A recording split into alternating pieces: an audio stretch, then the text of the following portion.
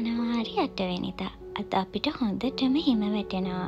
මේ වෙනකොට වෙලාව ඇති හවස 4:08 විතර. අද හවස ඉඳලා හෙට ජනවාරි 9 මගේ බර්ත්ඩේ එක දවසේ රෑ වෙනකන්ම ඔයාලවත් මාත් එක්ක තියාගන්න මං හිතුවා. ඉතින් දිගටම මගේ වීඩියෝ එකත් එක්ක ඉන්න. හෙට දවසේ මොනවද වුනේ කියලා, ඒ වගේම අද හවස මොකද වෙන්නේ කියලාත් බලන්න. මගේ කොණ්ඩේ දැන් ගොඩාක් වැවිලානේ. යාලට පේනවා ඇතිනේ යට කොණ්ඩේ කලර් එකයි උඩ කොණ්ඩේ කලර් එකයි ගොඩක් වෙනස් කියලා. ඉතින් මම ගෙදර තනියම කලර් කරගන්න try කළා. හැබැයි මගේ natural hair එකට මං කරන්න ගිය කලර් එක හිටින්නේ නැහැ. කොහොම හරි කලර් කරපු එක හරි ගියේ නැහැ. ඉතින් මම කිචන් එකට ආවා අපිට කන්න රෑට කෑම හදන්න. අද මම හදන කෑම එක ඔයාලත් එක්කත් බෙදා ගන්නයි හිතුවේ. මේ කෑම එක මං හදන්න ඉගෙන ගත්තේ අපේ තාත්තගේ. අපේ තාත්තා අපි තුන්දෙනාට ගොඩාක් වෙලාවට ඩිනර් එකට මෙහෙම හදලා දෙනවා. අපේ තාත්තා කියන්නේ මේකට කෝසස් කියලා. කෝසස් කියන්නත් පුළුවන්. එහෙම නැත්නම් මේ මම හදන එකට වෙජිටබල් සලාඩ් එකක් කියලා කියන්නත් පුළුවන්. ගෙදර තියෙන කැමති වෙජිටබල්ස් ටිකක් අරගෙන මේක හරියම ලේසියෙන් හදාගන්න පුළුවන්. මම මේ වෙජිටබල්ස් බොයිල් කරාට ස්ටීම් කරගන්නවා නම් ගොඩාක් හොඳයි. මට තාම ස්ටීම් කරන එකක් ගන්න බැරි වුණ හින්දා මම බොයිල් කරගත්තා. ඉතින් ඔයාලත් දන්නවා ඇතිනේ බොයිල් කරලා කන එක ගොඩක් හෙල්ති නෑ කියලා. ඉතින් ස්ටීම් කරන එක තමයි ගොඩාක් හොඳ. වෙජිටබල්ස් ටික හොඳට ස්ටීම් කරගත්තට පස්සේ ටිකක් නිමෙන්න තියලා මම ඒකට ඇඩ් කරනවා මයෝනීස්. ඔයාට ගෙදර මයෝනීස් නැත්තම් බටර් ඇඩ් කරන්නත් පුළුවන්. අපේ තාත්තා හදනකොටත් ඇඩ් කරන්නේ බටර්. ඒකටම අවශ්‍ය ප්‍රමාණයට ලුණු ගම්බිරි සෙට් කරගන්න ඕනේ. ඉතින් මම ඔයාලට කිව්වනේ වෙජිටබල්ස් ටිකක් නිවෙන්න තියලා බටර් හරි මයෝනීස් හරි ඇඩ් කරගන්න කියලා. ඒකට හේතුව තමයි වෙජිටබල්ස් ටික උණුවෙන්ම තිබුණොත් ඒකට බටර් හරි මයෝනීස් හරි ඇඩ් කරනකොට ඉක්මනට මෙල්ට් වෙනවා. එතකොට ටිකක් රස අඩුවෙන් තමයි දැනෙන්නේ. මම අද වෙජිටබල් සලාඩ් එකට අරන් තියෙන්නේ කැරට්, බ්‍රොකෝලි, අල, බෝංචි. ඊට අමතරව මං වෙනම බිත්තර බොයිල් කරගත්තා. ඔයාලට පුළුවන් චිකන් වගේ දෙයක් අමතරව ඇඩ් කරගන්න. මේක පාන් එක්ක කන්න තමයි අපේ තාත්තා ලංකාවේ ඉන්නකොට අපිට හදලා දෙන්නේ. හැබැයි අපි මෙහෙ පාන් කන්නේ හරියම අඩුවෙන්. ඒ හින්දා පාන් නැහැ. ඔයා කෙට්ටු වෙන්න try කරන කෙනෙක් නම් මෙහෙම කන එක ගොඩාක් හොඳයි. ඒ වගේම හෙල්ත් එක ගැන හිතන කෙනෙක් නම් ඒ අයටත් මේ විදිහට කන එක ගොඩාක් හොඳයි. ඉතින් දැන් අපේ ඩිනර් එක රෙඩි. අපි දැන් ඩිනර් ගන්න තමයි හදන්නේ. එළිය නම් හිම කුණාටුවක්. ඉතින් අදයි හෙටයි දවස් දෙකේම කැනඩාවේ ඔටාව වලට මං හිතන්නේ ඔටාව වලට විතරයි. මම දන්නේ නෑ ටොරොන්ටෝ වෙන ප්‍රොවින්ස් වල එහෙම මේ දවස්වල හිම කුණාටු තියනවද කියලා. හැබැයි අපිට මේ දවස් දෙකේම 8 වෙනිදා සහ 9 වෙනිදා දවස් දෙකේම වෙදර් chart එකේ තිබ්බා හිම කුණාටුව තියනයි කියලා. ගිය අවුරුද්දෙත් මගේ බර්ත්ඩේ එක දවසේ හිම කුණාටුවක් තිබ්බා. ඉතින් මේ අවුරුද්දෙත් ඒ විදිහටම හිම කුණාටුව තියනවා. ඉතින් ඊළඟ අවුරුද්දෙත් තියෙයිද දන්නේ නැහැ. හිම කුණාටුව මොන වගේද කියලා ඔයාලටත් පෙන්වන්න ඕන හින්දා මම අපේ බෑක්යාඩ් එකට ගිහිල්ලා වීඩියෝ එකක් ගත්තා. බලන්නකෝ ෂෝයි. හැබැයි ෂෝයි උනාට මේ වගේ වෙලාවක ඩ්‍රයිව් කරන එක නම් හරිම භයානකයි. ඊළඟ වීඩියෝ ක්ලිප් එකේ තියෙන්නේ මගේ හස්බන්ඩ් රෑ 12ට මාව සර්ප්‍රයිස් කරපු වීඩියෝ එක. එයා උදේ එළියට ගියා යාගේ වැඩ වගේකට. ඒ වෙලාවේ ගත්ත ඒවා කාර් එකේ තියලා ඇවිල්ලා. Happy birthday to you. Oi, මොනවද මේ song ආවේ?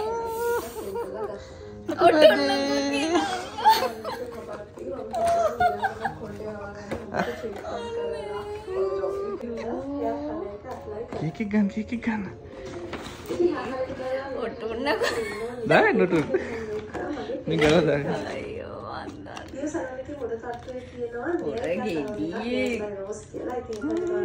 අම්බෝ යා මට කිව්වා හිටගමු නේද කේක් එක හිටගමු.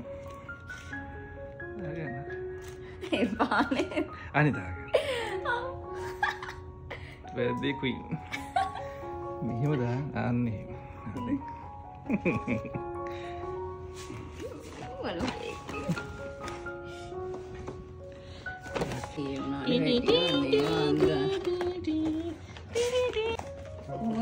Nikolai panas banget.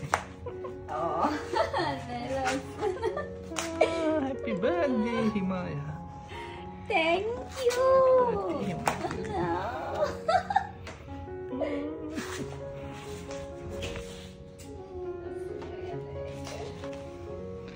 Kau ini tuan. Kemana mas pink? Monkey loh, dia kata pink.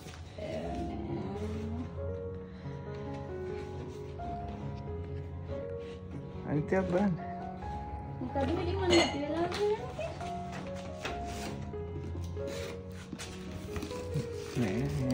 Ini ni.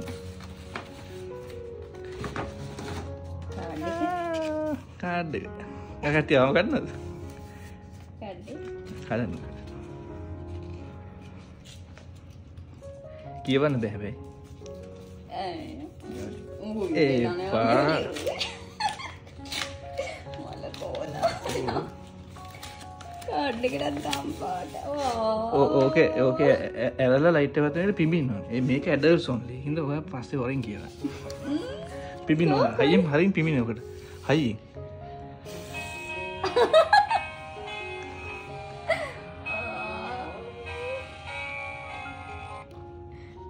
Ikan mana ini sound dia? Pimpin.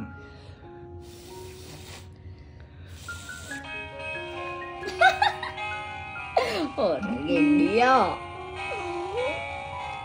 Kade kelas oi.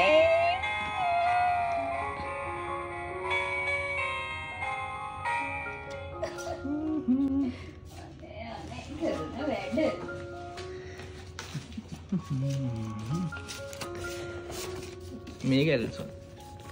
Edison. Pasti kion. Mega patut ane. Beh, ඊට පත්තු කරන් කට්ටියත්. මේ ජනවාරි 9 හිම කුණාටුව නම් එහෙම්මමයි. ඔයාලා දැක්කනේ මගේ හස්බන්ඩ්ගේ හොර වැඩ.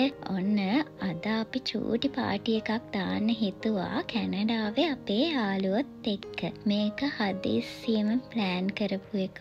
එහෙම ගොඩාක් ලොකුවට පාටි එකක් ගන්න අපි දෙන්නම හිතුවේ නැහැ. ඉතින් අපේ ළඟම හොඳම යාළුවන්ට අපි ඉන්වයිට් කළා අද අපේ ගෙදර එන්න කියලා. Oh, ne?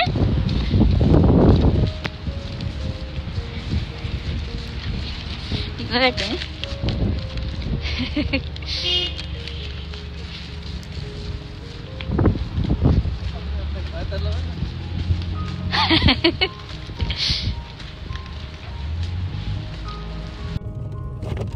හිම කුණාටුවෙම අපි ගියා චූටි බඩු වගයක් ගන්න. ඔයාලට පේනවද කුණාටුව කොච්චර භයානකද කියලා? හරියම පරිස්සමෙන් තමයි ඩ්‍රයිව් කරන්න ඕනේ. මොකද ලෙස්සනවා. පාරවල් පොඩ්ඩක්වත් සේෆ් නෑ. ඉතින් මෙහි ඩ්‍රයිව් කරන්න වින්ටර් කාලෙට ඩ්‍රයිව් කරන්න රූල්ස් තියෙනවා. ඉතින් ඒවා හරියටම පිළිපදින ගමන් හරියම පරිස්සමෙන් තමයි අපි ඩ්‍රයිව් කරන්න ඕනේ. හිම වැටෙනවට ආස වුණාට බලන් ඉන්න ආස වුණාට ඩ්‍රයිව් කරන එක කොච්චර භයානකද කියලා මන් තේරුම් ගත්තේ මේ වින්ටර් එකේ. ඉතින් හැමෝම පරිස්සමෙන් වින්ටර් එකේ වැඩ කරගන්න අපි ගෙදර ආවා. පුංචි පාටියකට දැන් හැමදේම රෙඩි. තව ටිකකින් කට්ටිය එයි. කරපු හැමෝටම නම් එන්න බැරි වුණා. මොකද ඉතින් කොනාටවත් එක්ක එන එක ගොඩක් සේෆ් නැහැනේ. මගේ බර්ත්ඩේ කේක් එක කපන්න ඔන්න දැන් කට්ටිය ඇවිල්ලා ඉන්නේ. මෙතන ඉඳලා මම වොයිස් කරන්නේ නැහැ. මට චුට්ටක් ලැජ්ජ හිතෙනවා. මොකද මේ මගේ පළවෙනි වතාව යාළුවෝ ටිකක් ඉස්සරහා බර්ත්ඩේ කේක් එකක් කපන. ඉතින් ඒ හින්දා මම චුට්ටක් ලැජ්ජාවේ ඉන්නේ. වෙනදට නම් අපේ ගෙදර අයත් එක්කනේ මම කේක් කපන්නේ. මේ පාර මගේ කේක් එක කපන්නේ මගේ යාළුවත් එක්ක. ඉතින් ඒ හින්දා මං චුට්ටක් ලැජ්ජාව ඉන්නේ. කරන දේවල් වැඩි ගණන් ගන්න එපා. මම යාළුවෝ කිව්වට මේ ඔක්කොම මට මගේම සහෝදරියෝ වගේ මගේම අයියලා අක්කලා වගේ මං යාළුවෝ හැමෝටම හරිම ආදරේ. ඉතින් මෙතන නැති අයත් ඉන්නවා මතක් කරන්න ඕනේ ඒගොල්ලන්වත්. මේ තමයි මෙහි ඉන්න මගේ පවුලේ අය. හැමෝම මට හරිම ආදරේ. මමත් එයාලට ගොඩාක් ආදරේ. ඉතින් මෙහෙම මගේ බර්ත්ඩේ එක මං ආදරේ කරන අයත් එක්ක සමරන්න ලැබුණ එකම මට සතුටක්. මට මේ වෙලාවේ ගොඩාක් මගේ ගෙදර අය, මගේ අම්මා, තාත්තා, අක්කා, මල්ලි මේ හැමෝම මතක් වුණා. මොකද හැම බර්ත්ඩේ එකකටම මගේ තාත්තා තමයි මට බර්ත්ඩේ කේක් එකක් අරගෙන එන්නේ. ඉතින් එයා මගේ බර්ත්ඩේ කවදාවත් අමතක කරන්නේ නැහැ. මට කේක් කපන්න ආසාවක් නැති වුණත් ඒගොල්ලෝ බලෙන්ම බර්ත්ඩේ එක සමරනවා. ඉතින් මල්ලි ෆොටෝස් ගන්නවා, මගේ ලස්සන වීඩියෝ එකක් කරනවා. ඉතින් එයාලා තමයි මගේ ගෙදර අය තමයි මගේ බර්ත්ඩේ එක දවස මේ වෙනකම්ම එයාලගේ ආසාවට කේක් කපලා සැමරුවේ. ඉතින් මේ පාර මට තනියම බර්ත්ඩේ කේක් එක කපන්න හිතුන්නේ නැහැ. ඒ හින්දා හිතුවා මෙහි ඉන්න මං ආදරේ කරන අයව මගේ බර්ත්ඩේ කේක් එක කපන එකට එකතු කරගන්නා කියලා.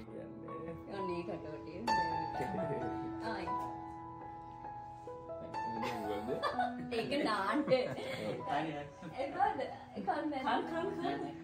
දැන් බොරුවට ලං වෙලා. ඉමසේ වත් බොරුවට ලං වෙන්න අයියෝ. බොරුවට නික ෆොටෝ එකට. කන්න පෙ නිකන් කනවා වගේ ඉන්න. Happy birthday. Thank you. අම්බෝ ඒක නාලා. මට නම් ඒක කපන්න තේරෙන්නේ. මම ඩිනර් එකට හැදුවා ෆ්‍රයිඩ් රයිස් එකක් හැදුවා, චිලි පේස්ට් හැදුවා, ඊට පස්සේ හැදුවා චිකන් ඩෙවල් එකක්, ඊට පස්සේ වෙජිටබල් සලාඩ් එකක් හැදුවා, ඊට පස්සේ නිකන් සලාඩ් එකක් හැදුවා. මේවා තමයි මම බර්ත්ඩේ ඩිනර් එක විදිහට හැදුවේ. ඉතින් තව පරිප්පුත් හැදුවා. ඉතින් ඔන්න ඔහොම තමයි මගේ බර්ත්ඩේ එක දවස. ඒ කියන්නේ මගේ 26 වෙනි බර්ත්ඩේ එක දවස ගෙවුනේ.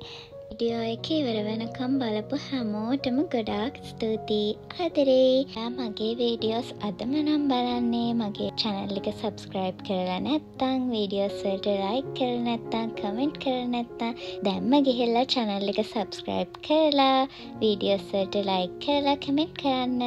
එහෙනම් අදට මං ගිහින් එන්නම්. bye bye.